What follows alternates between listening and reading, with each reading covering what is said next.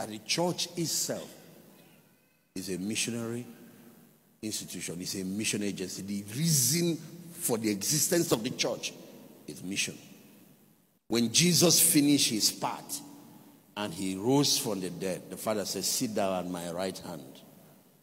And then he told him, I'm going to send the rod of your strength out of Zion. When he told him to sit down, he told the church to stand up, to pick the mantle from where Jesus stopped and go on till the time we meet him face to face. If a church is not missional, he has forfeited his reason for existing. If a pastor and his ministry or church is not involved in the mission of God, they don't even know why they exist. Mission is the purpose of the church and the purpose of every believer. When first I heard about the mission of God, you know what I thought? Okay, that's for the small guys. As the big guy, I will send them so I can relax. Until I heard that the biggest man in the universe is on mission. And I started checking the Bible to see that it's true.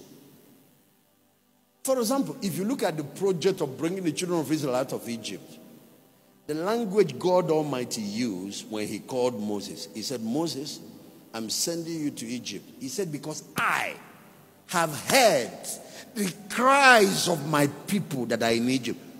So, as big as you are, as powerful as you are moved by human suffering. I have heard the cries of my people in Egypt. I feel their suffering. You know what shocked me? He said, I have come down to deliver them. He now said to Moses, now come, I'm sending you. You see, it's God's mission. He came to go and bring the people out. He just recruited Moses to join him on the mission. And the Lord said, that is exactly what I'm doing here. I'm not sending you and sitting back. When he gave us the Great Commission in Matthew chapter 28, at the ending, he said, lo, I am with you always, even to the end of the age.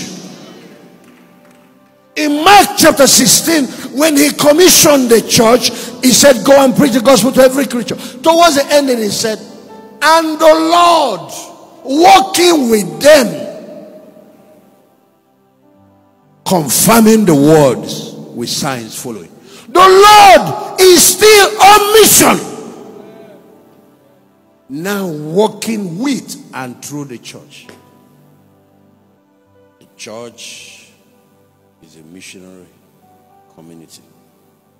That's what brought it home, that every believer is here on mission. The reason you are here, the reason you are saved, the reason you live is the mission of God. Jesus said it in his own words. As my Father has sent me, so send I you.